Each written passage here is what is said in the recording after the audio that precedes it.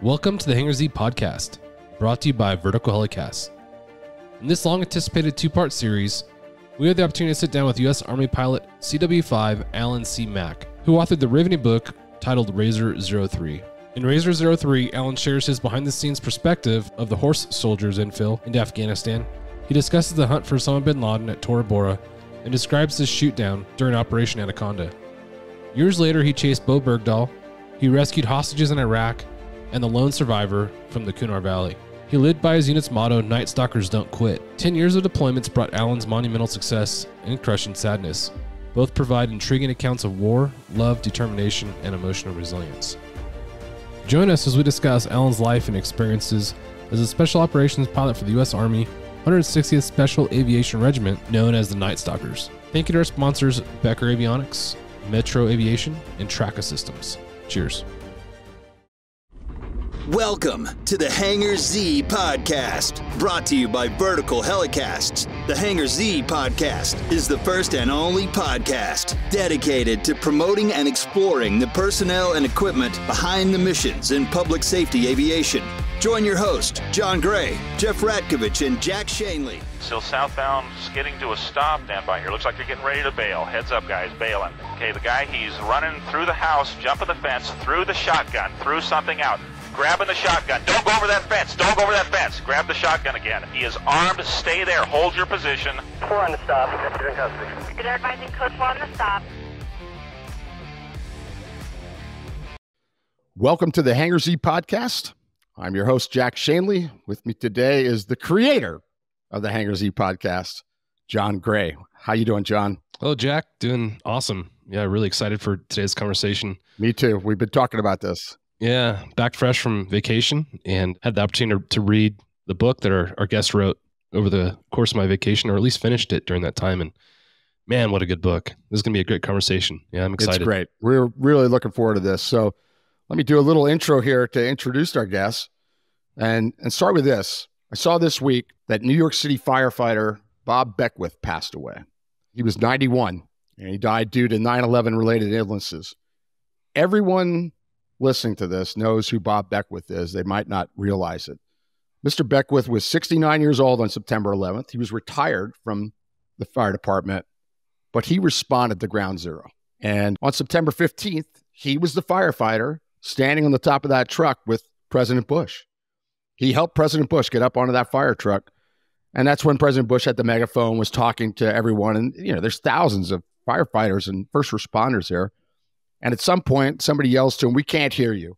And President Bush said the famous line, "I hear you, the whole world hears you, and the people who knock down these buildings will hear all of us soon." Well, a month later, our enemies in Afghanistan heard the sound of an MH-47 Chinook entering Afghanistan with the horse soldiers on board. And that helicopter was piloted by our guest today, Allen Mack.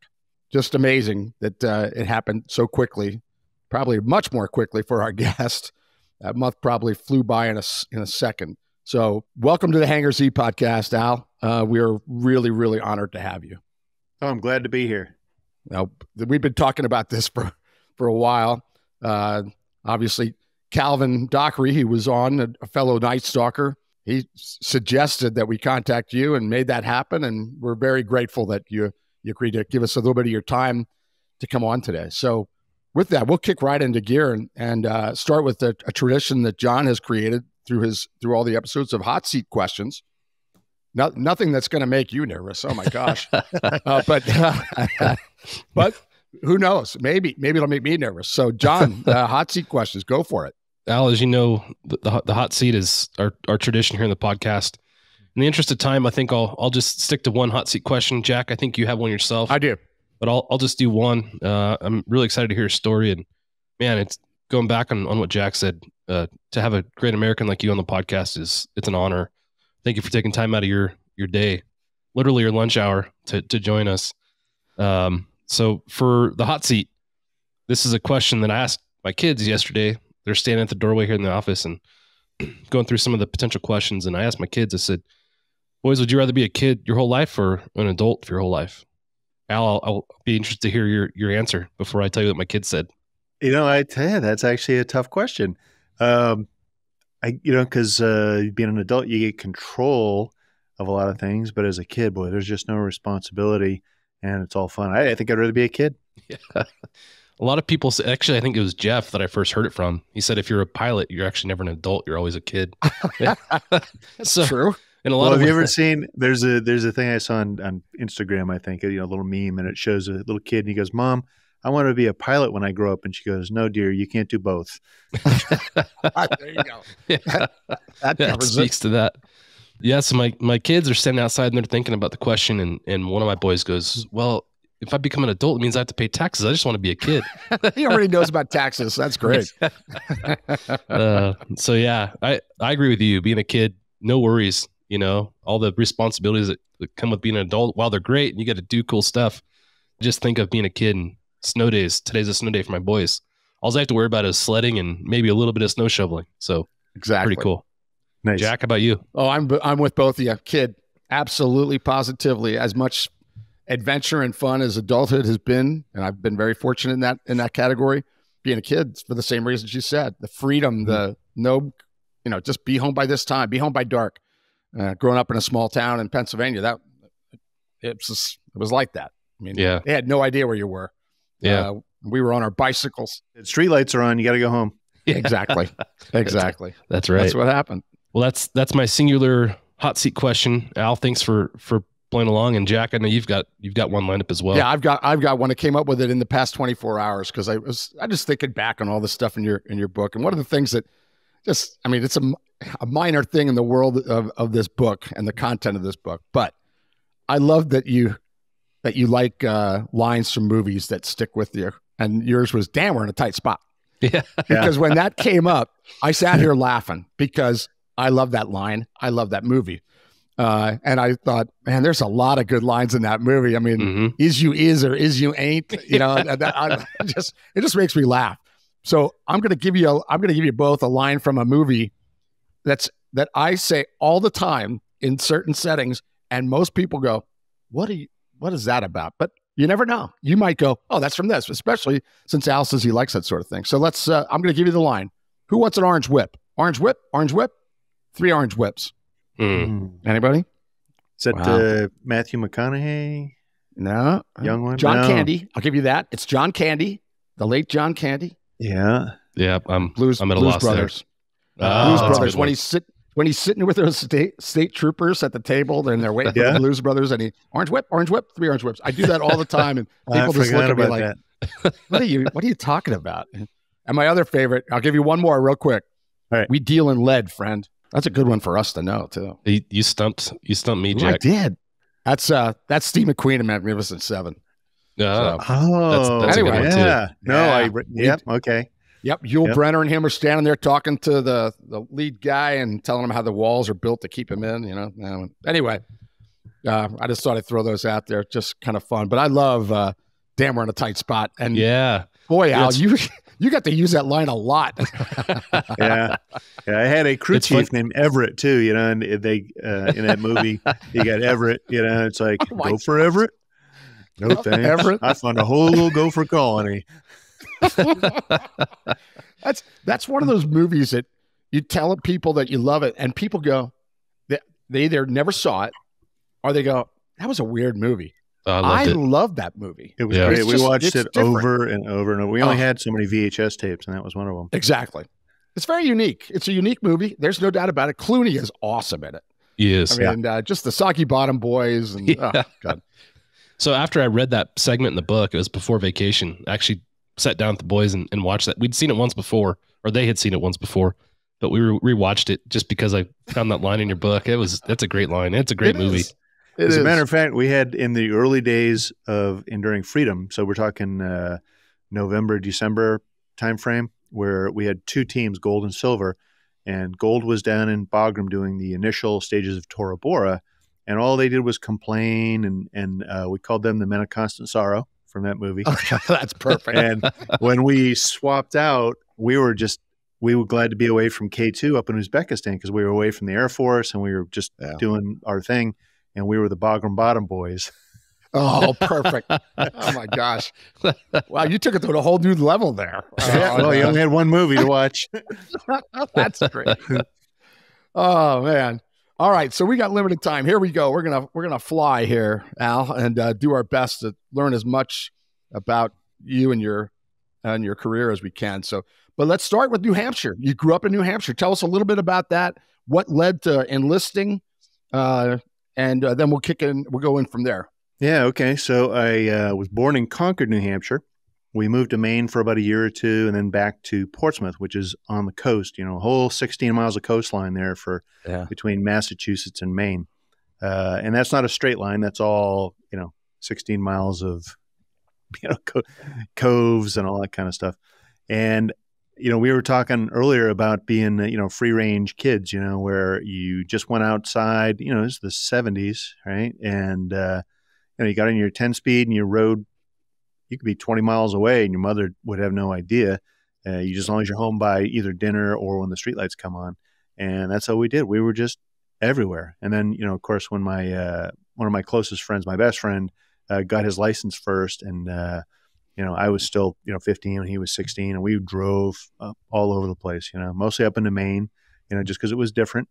And what got me into the Army or interested was the Be All You Can Be commercials of the early 70s, right? Because there was a couple of them that were helicopter driven. It was a guy, high school to flight school. He's on a Cobra, it's a W4 and this W1, right? Warrant officers. And, they're whipping all over the place, and they come in, and the senior guy pats the other guy on the back and said, "Not bad for a rookie," be all that you can be, right?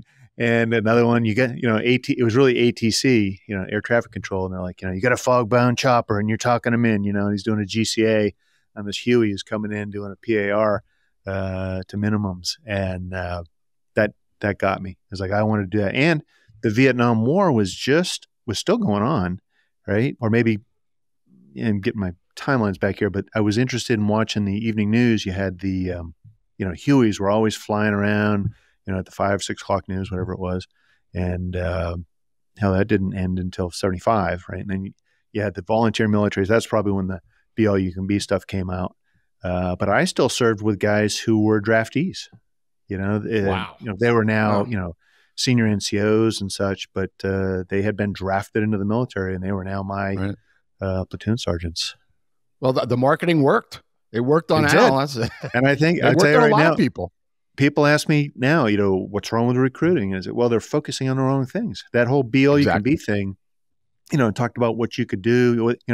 I tell people all the time that ask me, it's like, well, you can either go in, get the college money, no matter what you're doing, jump out of an airplane with your hair on fire and get it out of your system and go to school, or learn a trade, be a plumber, an electrician, whatever it's going to be, but do something. And always the goal is get out and use your GI Bill. You can always come back in, or you can stay in, but I don't think you join with that in mind, Right. And I think, they tried to rejuvenate, the Army tried to rejuvenate that Be All You Can Be with a more modern version, but they focused on all the wrong stuff. They completely missed the mark, in my opinion. Absolutely. Yeah, I remember those commercials vividly, growing up in the same But that's era. what got me. And that's what got me. Yeah, well, that worked, but then good.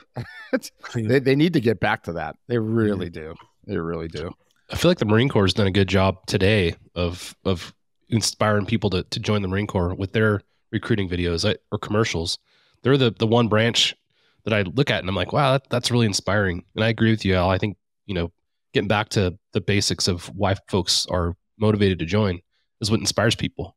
Well, that worked, and you graduated high school, and bam, you enlisted, and off you go, and you became a helicopter mechanic. And 9 years as a helicopter mechanic. Tell us about that experience. Yeah, I enjoyed it tremendously. But I went into the recruiter, keeping in mind that one commercial I talked about, where they had the W1 and the Cobra. High school to flight school was what they advertised, right? And so I go into the recruiter. I'm like, hey, I want to fly helicopters, high school to flight school. And, E6 sits back, pump the brakes turbo. He goes, it doesn't work that way, because you're unlikely to get in without some kind of, special skills. You're not a pilot or anything.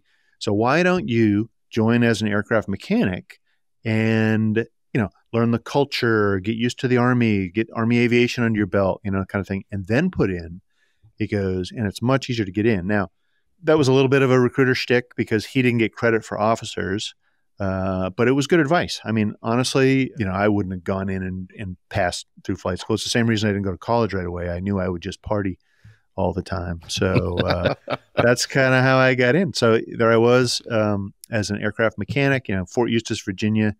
Back then, the Army didn't have an aviation branch. The aviation branch became the Air Force back in, I don't know, when it was 50s or whatever.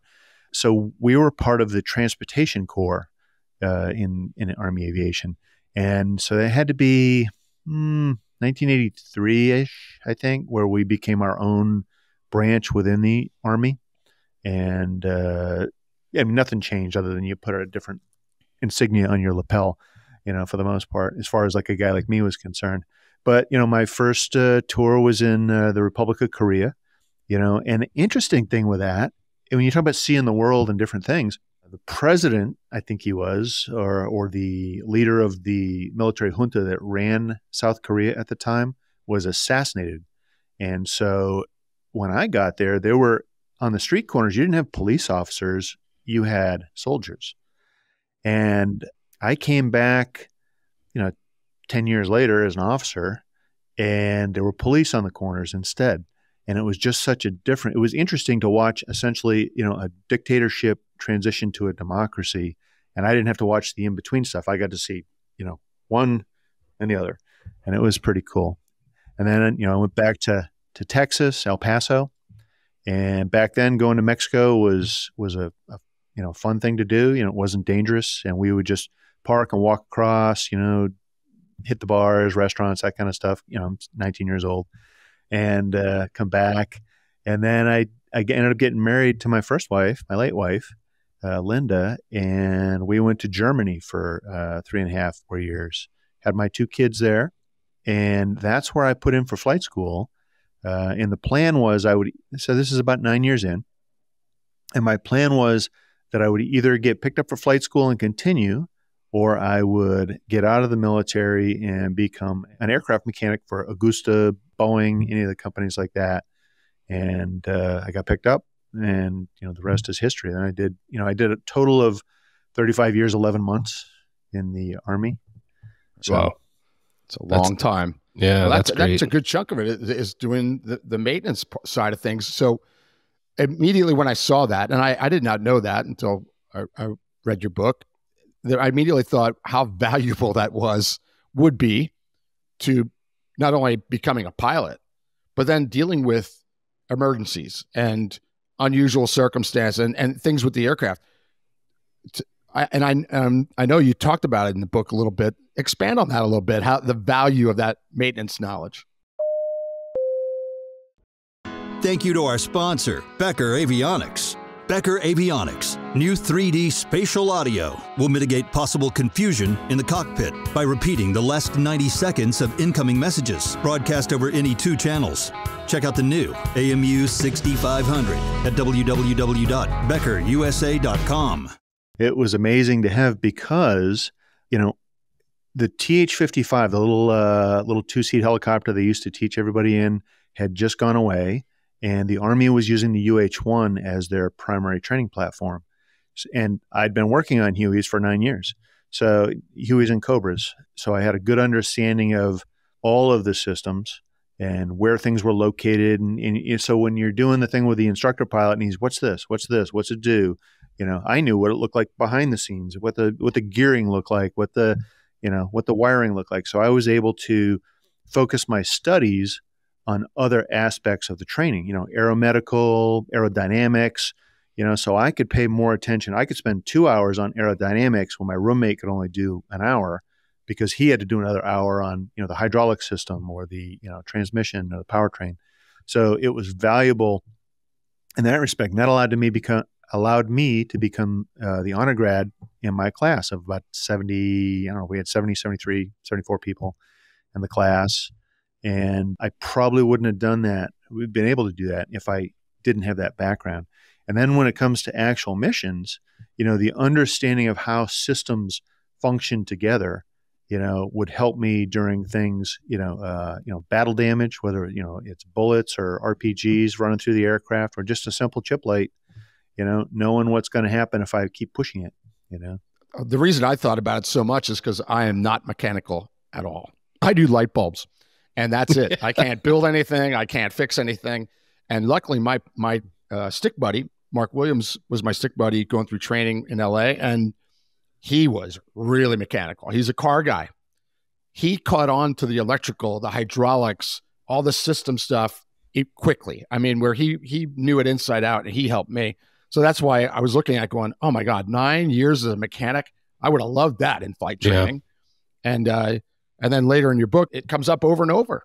And I really enjoyed it. Quite frankly, my time in the military, it's funny because people will say, hey, thank you for your service. And I think, I don't know what a good response to that is other than, well, you're welcome, because I enjoyed almost all of it, and really, the parts I didn't enjoy, well, they were very unpleasant, but it had to be 90% of it was just, but what job in life, is 100%. There's none of that. Exactly.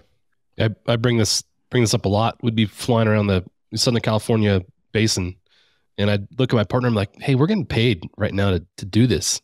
How insane is that? And I know you experienced that same thing. You talk about some of the beauty of Afghanistan in your book, and I can only imagine some of the scenery you saw, or you've seen over the course of your travels. Because the 160th, when I was in the Special Operations, right, I did that 17 years, and all of our training was done in a real world environment, meaning if you're going to do mountain training, you go out to, Colorado. If you're going to do desert mountain, we generally go to Albuquerque, over water, Virginia Beach, Houston. We'd come out to California. We did a lot of stuff out in LA back before our 4th Battalion stood up. I'm sure like our mutual friends, Cal and Dave probably told you, we'd be out there at Los Alamitos, there in Los Angeles, and we'd go down to San Diego and out to, the islands and stuff. And it was a lot of fun.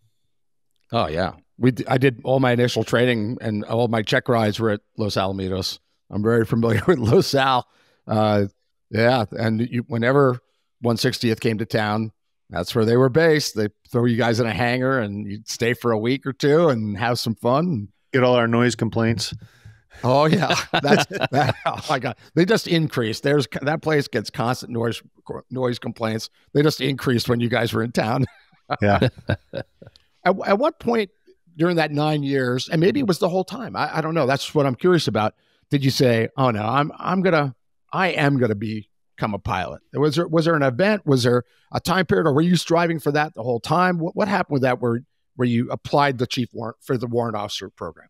Well, I wanted it the whole time. If you think about, my initial goal was to become an aircraft mechanic for a while and eventually work my way to flight school. So when I talked about, at 9 years, I decided, because I was ETSing, right, the end of service, and it was like, well, do I get out or not? And what would have kept me is I was putting in for flight school. So I was in Germany at the time, West Germany. The wall was still up. And so this was 1988-ish, I guess, when I was starting to fill out the paperwork. And I put it in, and the goal was if I got picked up, I'd stay. And if not, I'd get out. And that was it. I got picked up and decided to stay.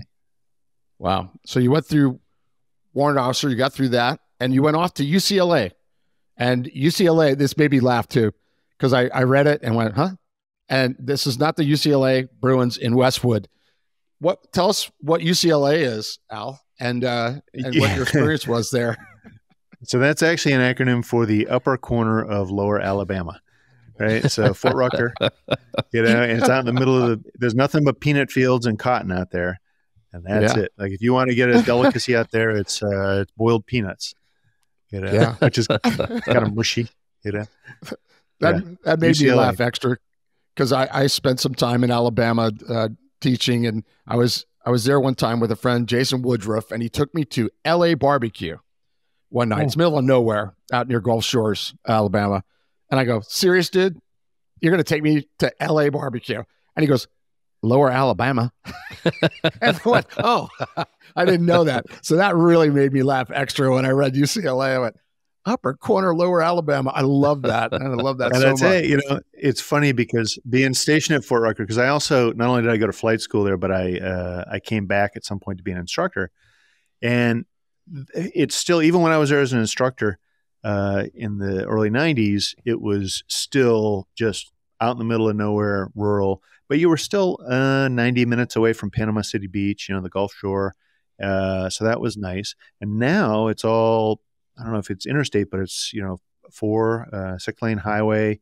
Because you used to get stuck behind somebody. You know, you'd be driving down there, speed limit's 55, and you get some guy doing 30. We got to eat some peanuts. You know, and it's like, I just want to get my kids to the beach.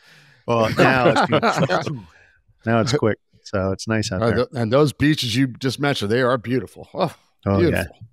You eventually ended up back there as an instructor.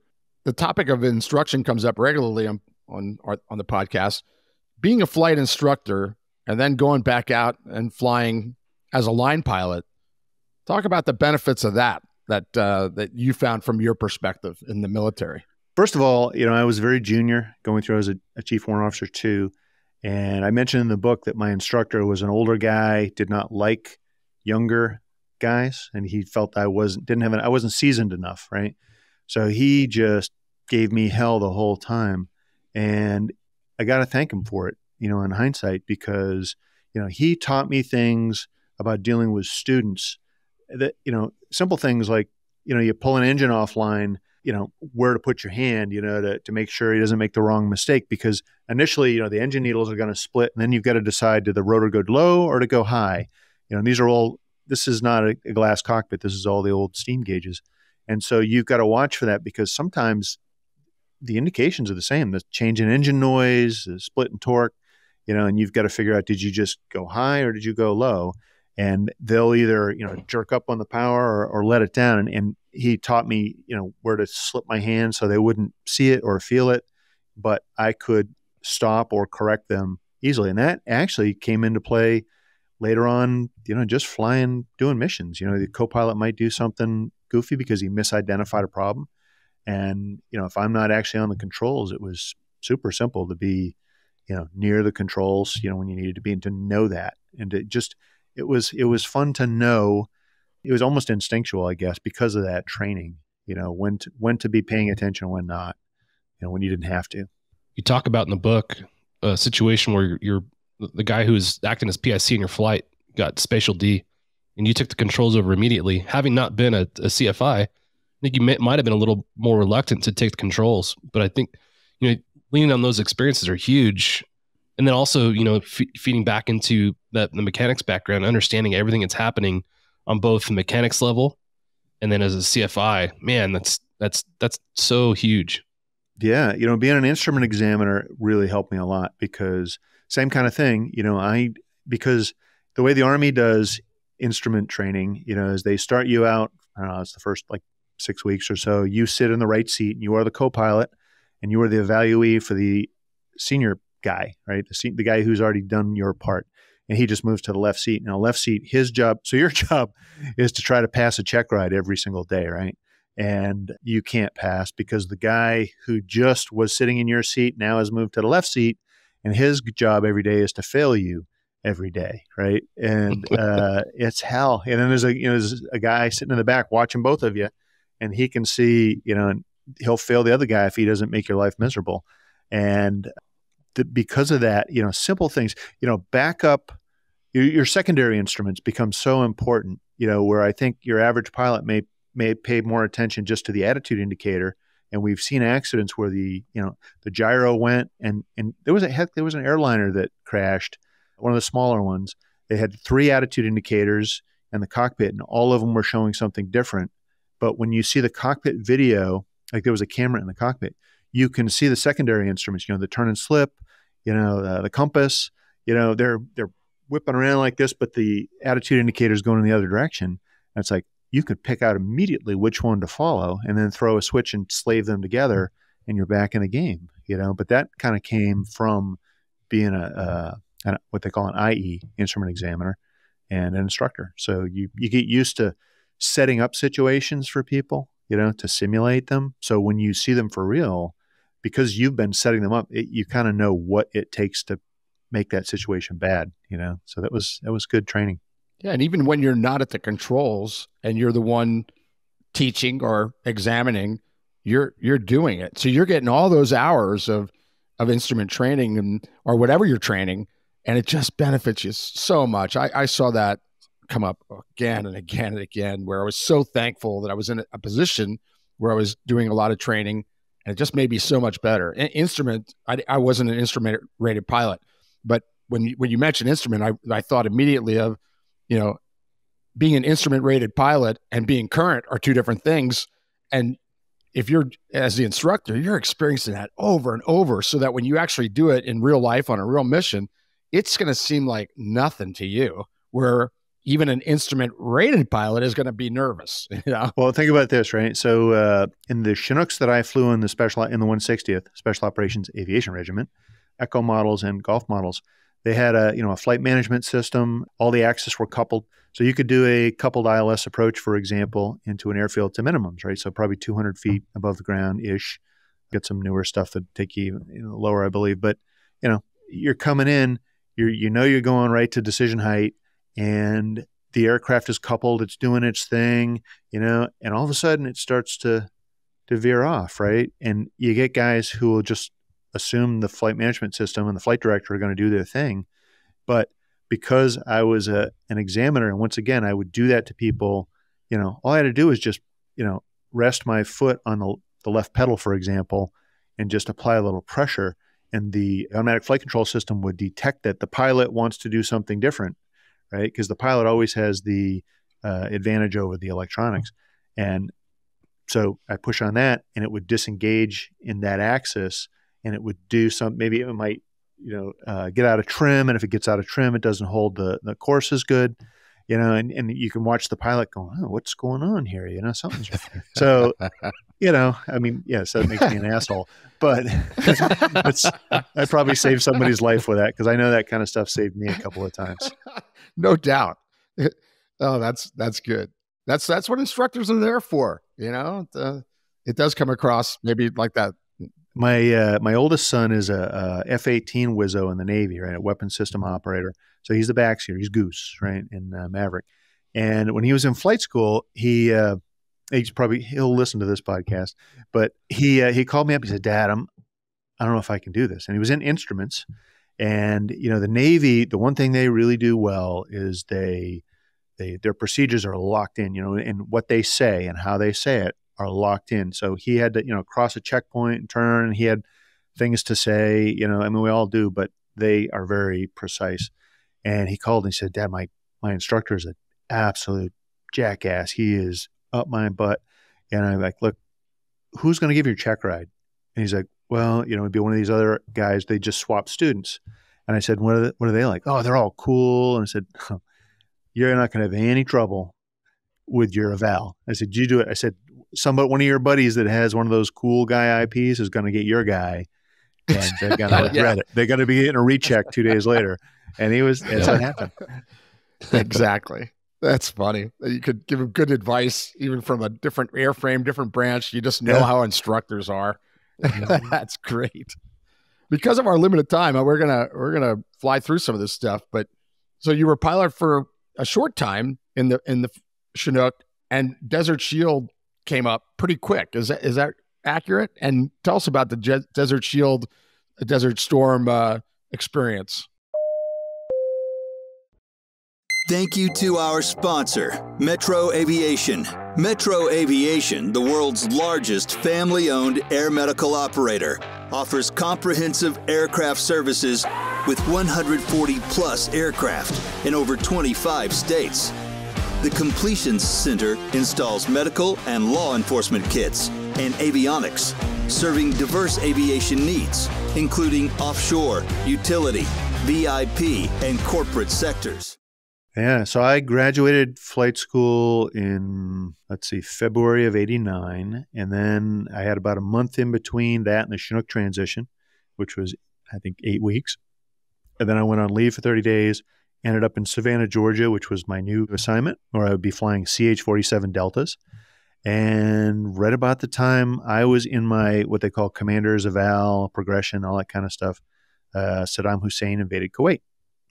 And it wasn't shortly after that we were alerted we were going to Saudi Arabia to participate in Desert Shield, right, which is a defensive operation designed essentially to keep Saddam from deciding to invade the Kingdom of Saudi Arabia. So we put our aircraft we flew up to Wilmington, North Carolina. It landed in a dock area near the ship. We went on some old-fashioned ship. It wasn't even like a ro-ro, the roll-on, roll-off. It was, they took the blades off, bubble wrapped it, and then lifted it up to the top of the ship. And it actually rode over on this ship that did like 6 miles an hour, the whole way over. So, and I talk in the book about the flight up. It's my first cross-country flight other than flight school, right? And in flight school, at least you're in the Fort Rucker area, and though there's nothing to look at, you know what you're looking at, after a couple of flights. And here I am flying up the coast. I've got the Atlantic Ocean off to the right. I'm like, how could you not know where you are, right? And we're flying Chalk 2 behind a guy, and I'm just on the controls, and I've got this older guy in my left seat. He's just talking to me about things to look for, and the lead aircraft has a maintenance problem. He's got a chip light in his engine transmission. So he shuts off the engine, does a roll-on landing to a nearby airfield. We follow him down, make sure he's okay. But we have to keep going because the other aircraft will follow in to Wilmington, and we've got to get up there so they have time to tear down the aircraft and get it out of the way. So now there's a good time to train me, right? So now I'm not flying formation. He hands me the map. He's like, all right, Al, get us there. There's a line on the map, the whole deal. It should be no big deal. And I'm like, how hard can it be? I've done this before. And I'm like, all right, we're going to cross a set of power lines in 5 miles. He's like, all right. Now there's power lines, they're everywhere, right? And finally, we're coming up on a big airfield. And he's like, what airfield is that? We got to tune up the frequency. I'm like, I don't know. I'm turning the map like the old bus, driving trying to make the map match the ground. And there's no GPS back then. It's clock and compass. And he knew what it was the whole time. And finally, he dials it up. And he's like, all right, I'll let you off the hook.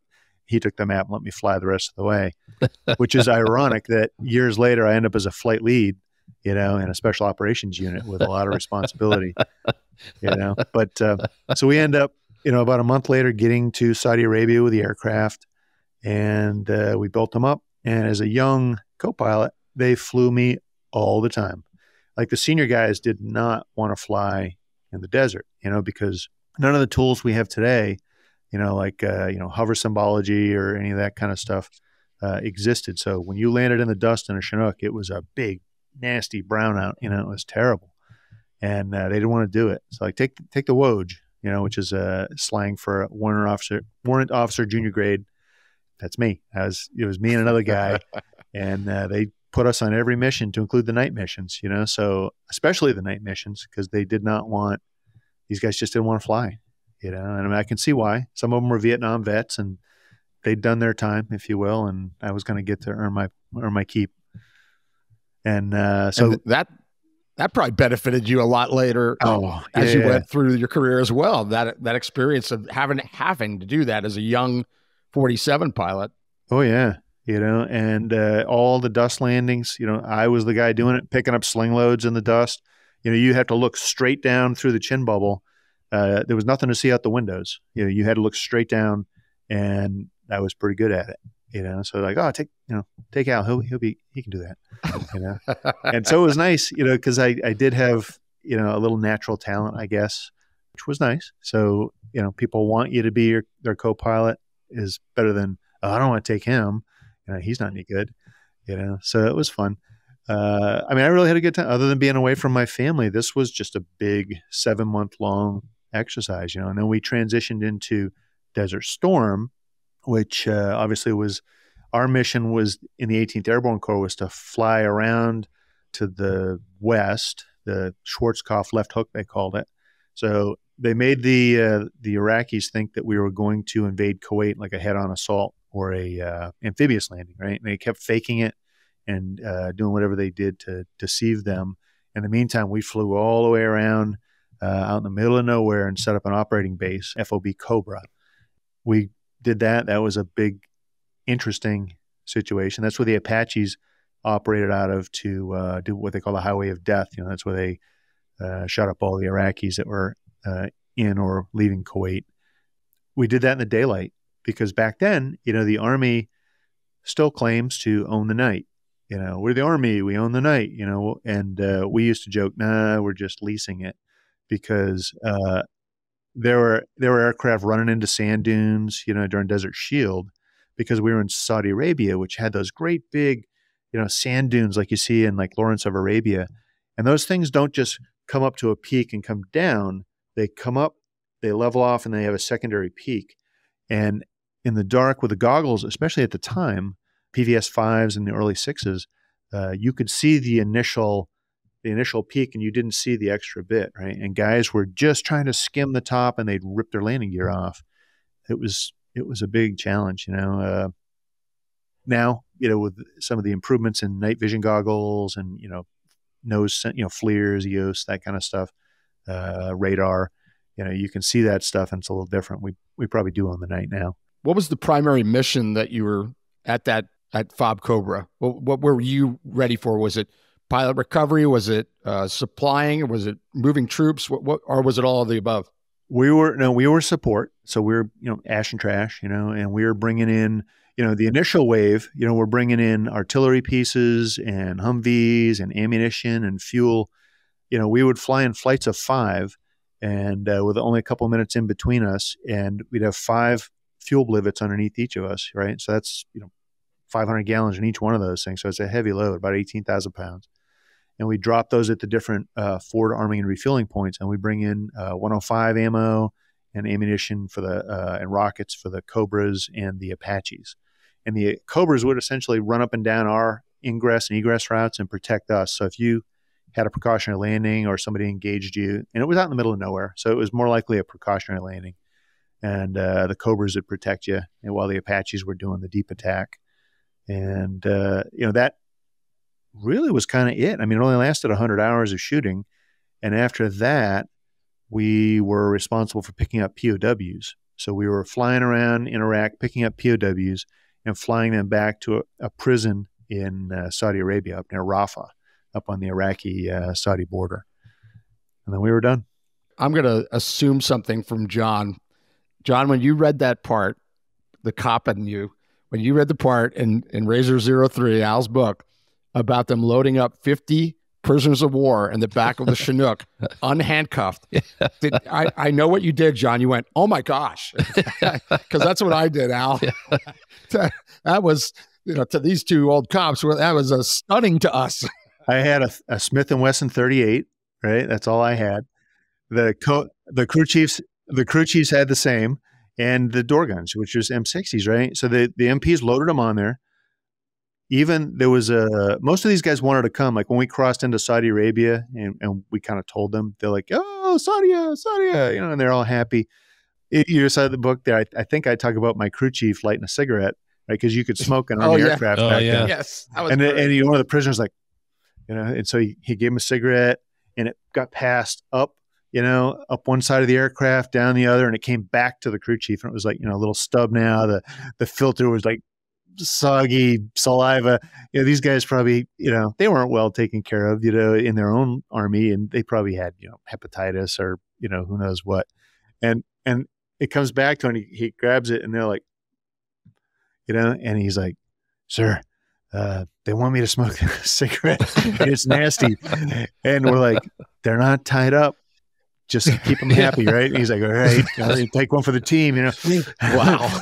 And he did it. And yeah. It's such a great story, right? So John, when you read that, did you do that? Okay. Yeah, the hair in the back of the neck kind of stands up like, oh man. But that's great. Yeah. Now it's different now. I mean, when I was in the Special Operations Unit, we got them strapped to the floor and, flex cuffed and all kinds of stuff. Yeah. Well, again, we're going to fast forward, and you eventually decide, I'm going to give this Special Operations Aviation Regiment a try, and you go to assessment and get into Green Platoon, and you're on a 17-year ride with the Night Stalkers. Just briefly tell us about getting into the Night Stalkers. how did you decide that? And if there's something that really jumps out at you about that process that you want to share. Thanks to our sponsor, Traca Systems. With over 25 years delivering groundbreaking searchlights, stabilized EOIR cameras, mission mapping, and downlinking solutions, Traca products improve situational clarity and coordination with ground crews, increasing mission safety and effectiveness. Visit tracasystems.com. See clearly, act decisively. Even though, this was, what was this, 1994, I guess. The process is still the same for the most part. I filled out an application, which back then it was all paper and, stubby pencil, right? So the damn thing was like this thick and with tiny font and everything from, all right, here's 21 human traits or qualities, rate them in accordance with how courage, bravery, sense of humor, tact, that kind of stuff. And you kind of look at it and it's like, these are all good qualities. I don't know. So I found out later on when I was giving the assessments as an instructor or an evaluator, the warrant officers all put tact as the last one. And the commission guys, the majors, the colonels, always like, you warrant officers always put tact as the last. I'm like, is it wrong? And they're like, no, it's right. But so I filled all this stuff out. And I wasn't really sure I wanted to do this because I tell everybody all the time that guys that I consider better than me were turned away, right? And you never know why, because, a guy will say, oh, they were assholes up there, or they didn't like this or that. And then you find out later that, oh, he's been beating his wife and they figured that out, or his finances are bad, or his credit rating. I mean, all kinds of weird stuff. And it's not just your pilot skills that they're looking for. They're looking for, the holistic approach here. It's the whole man concept. When I was giving the evals, I would say, I can teach a guy to fly if he's got the aptitude, right? And you can tell that right away if I instruct him in this glass cockpit, here's how you do these things. Can he mimic me? If he can, I can train him. Now it's a matter of much harder to detect is what kind of person he is, right? Can I live with a guy in a tent for 6 months is my mantra, right? That's harder to tell, right? And so, here I am, I go up, I do my assessment, right? It's a tryout, selection. It's about a week long, starts out with PT test in the morning, swim, general aviation knowledge test, which is a pain, a bunch of psychological testing, fill in the bubble, like a 600 questions and a 300 question, I think. And then you sit down with a shrink and he interrogates you based on what they know of you. And then you get a subject to give a class on that you have to do a presentation, and you get a flight route. They'll give you a target, which in the Tennessee, Kentucky area is usually a grass strip, unlit, out in the middle of nowhere. And it's like flying around that upper corner of lower Alabama. It's very flat. There's very few features, and you have to stay away from anything like, lines of communication, roads, big intersections, things like that. You got to stay away from it. So it's difficult to get a little intersection, a little creek that shows up on a sectional, but that's supposed to be from 10,000 feet and higher, right? So now you're at 300 feet. It's not necessarily as obvious. We used everything from Rand McNally road maps to find bridges and all that kind of stuff to find something to use as a checkpoint. And you're doing it in a little bird, right? An MH6, and you train. Well, in this case, you're doing the eval, clock and compass, and a map, and you got to make it to your target, the grass strip, identify it, land, plus or minus 30 seconds of the time. And each of the checkpoints you have to cross over within 2 minutes and within a quarter mile, right? Nobody ever passes the ride, it's very subjective in nature in that sense. And I got to do mine in a Chinook, in a MH-47 Echo, which I'd never flown before. And I'd flown a Delta, very similar, but this had a glass cockpit, a moving map, all this other stuff. And of course, in my multifunction displays, the MFDs, they blanked them out or they decluttered them. So I had an HSI, a compass, and an attitude indicator, and that was it, right? So I didn't have any of the other fancy tools. I would go out, and of course, I got lost, doing the bus driver thing with my map. And I saw this cluster of big antennas as we went by. This is all at night. And I said, oh, damn, those antennas are past my target. And the guy goes, you want to go back and find it? And I was like, no, I obviously got lost, right? So we go back and he goes, all right, I'll give you can come on back tomorrow night if you want. I said, no. And he goes, all right, well, I've seen everything I need anyway. And then the next day you go in to a board in your dress uniform and you're sitting in front of a panel of officers, the instructor pilot, the shrink, the regimental commander, the battalion commander that might take you, the S1, which is the personnel guy, and the instructor, obviously, that gave you the ride. And they run you through the ringer. And what's interesting is the nicer they are to you, the more likely they're planning on just not taking you. So if you weren't a jerk in the process, they're going to let you down easy. You'll be there, 30 minutes max, and they'll just, they might even tell you come back later on, but they're not going to be mean to you. If you've been a jackass or you're just a prick the whole time, they're going to make you run through the whole process. They're going to make you miserable. They're going to make you cry if they can. You're going to sweat, and then they're going to tell you, we don't want you. So whatever you do, you go to these things, don't be a jerk, Yeah. And if they like you, chances are they're going to be pretty hard on you because they want to see, where's your moral compass? Where's your cracking point? Right. Right. So you got to get through that thinking you're going to go through the thing thinking they're not going to take you. And then they kick you out of the room, they deliberate, and they bring you back in, 10, 15 minutes later. All right. Good job. We got you. And you're like, what? Really? Yeah. So nothing's changed there that I know of anyway. Oh, that's intense. Jack, don't you have a story that was relayed to you by Cal on the selection process when Al was on the board? I'm surprised Al didn't say, well, the highlight of my whole career, 35 years, 11 months, was giving an evaluation to Calvin Dockery. Yes, the Red Bull. Yeah. The Red Bull. He told me that story the other day, Al. He said, yeah, when I reminded Al later about that, he remembered a little bit about it, but do you remember? I do. His evaluation? Because he and I have talked about it since.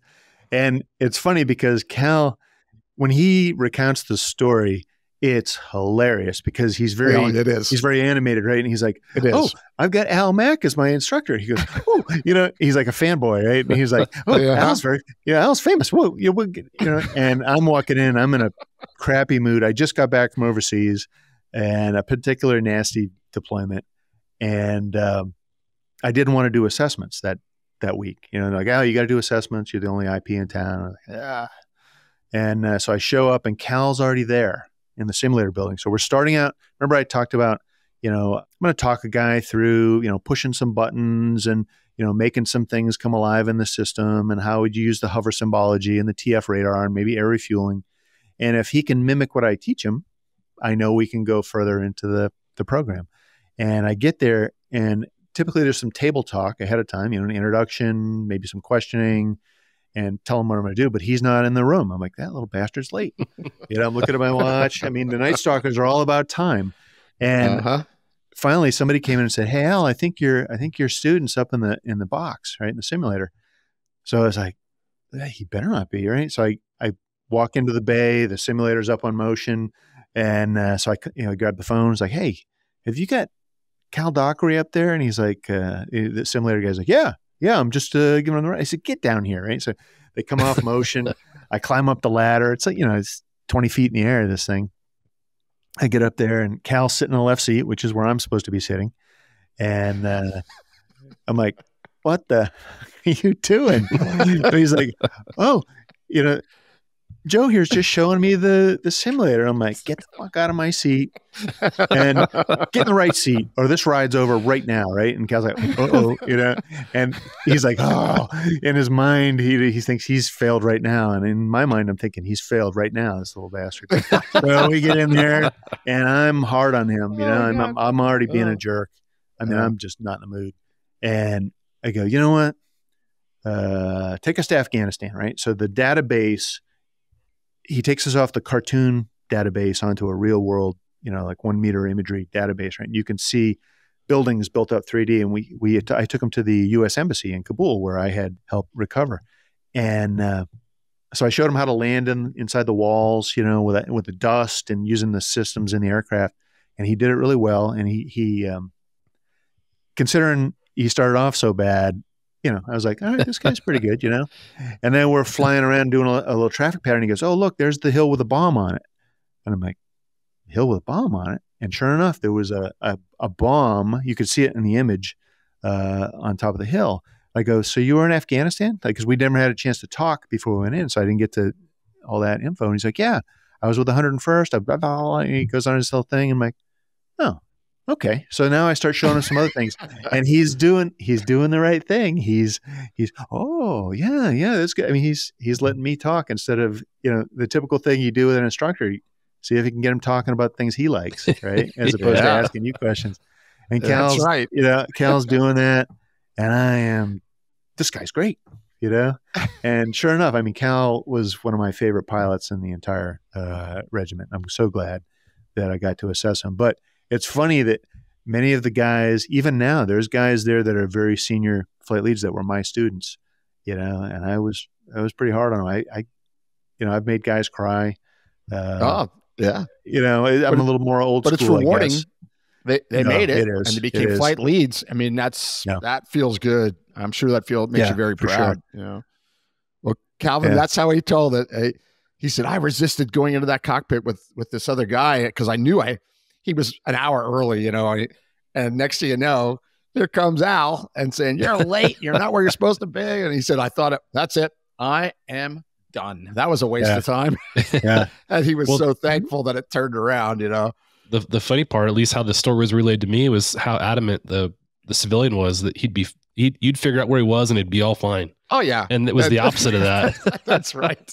And I'm sure he thought that, you know, I mean, you know, he did. Maybe, I mean, honestly, like I said, I was in a shitty mood. You know, I had just come back from Afghanistan, probably the night, 2 nights before, and got told I was doing assessments. I wanted to get my own personal things in order. And so if I had been in town, I'd still been a dick, but I would have not given him, I mean, I almost threw him out. It was like, yeah, definitely. He said he resisted, you know, the guy that he met with, who he said he ended up being friends with, real nice guy. And he said, he just kept saying, Al will find us. It's fine. And Cal's like, nah, I'm supposed to be right here at this time. He goes, relax. And Cal says, I cracked, man. I cracked. And I said, I got to trust this guy. He said, boy, oh boy. When Al came through that door, I regretted cracking. Yeah. That's great. Well, because again, you know, we love the time you're giving us, but we're limited. So I'm going to bounce ahead again. And sure. September 11th, you know, September 11th comes around, and the light switch goes on for not only your unit, but for you personally, for a very active, incredibly dangerous situation. Tell us about September 11th and in less than a month, where you were next and what you were doing. This is the end of part 1 of our conversation with Alan Mack. Stand by for a message after a word from our sponsors. Thank you to our sponsor, Becker Avionics. Becker Avionics, new 3D spatial audio will mitigate possible confusion in the cockpit by repeating the last 90 seconds of incoming messages broadcast over any 2 channels. Check out the new AMU 6500 at www.beckerusa.com. Thank you to our sponsor, Metro Aviation. Metro Aviation, the world's largest family-owned air medical operator, offers comprehensive aircraft services with 140-plus aircraft in over 25 states. The Completions Center installs medical and law enforcement kits and avionics, serving diverse aviation needs, including offshore, utility, VIP, and corporate sectors.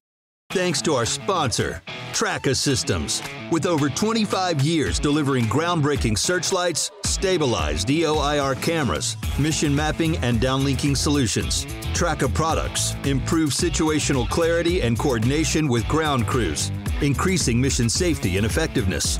Visit tracasystems.com. See clearly, act decisively.